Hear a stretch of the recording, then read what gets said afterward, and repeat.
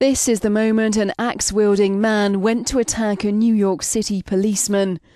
The officer is now in a critical but stable condition after being hit in the back of the head. The attacker, 32-year-old Thompson, was shot and killed by police. Investigators are trying to work out what was behind the attack.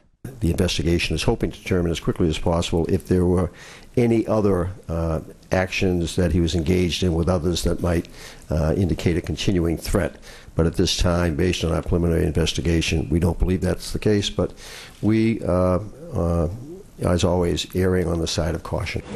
It's now known that Thompson had converted to Islam 2 years ago and visited radical websites including those of Al-Qaeda, ISIS and Al-Shabaab.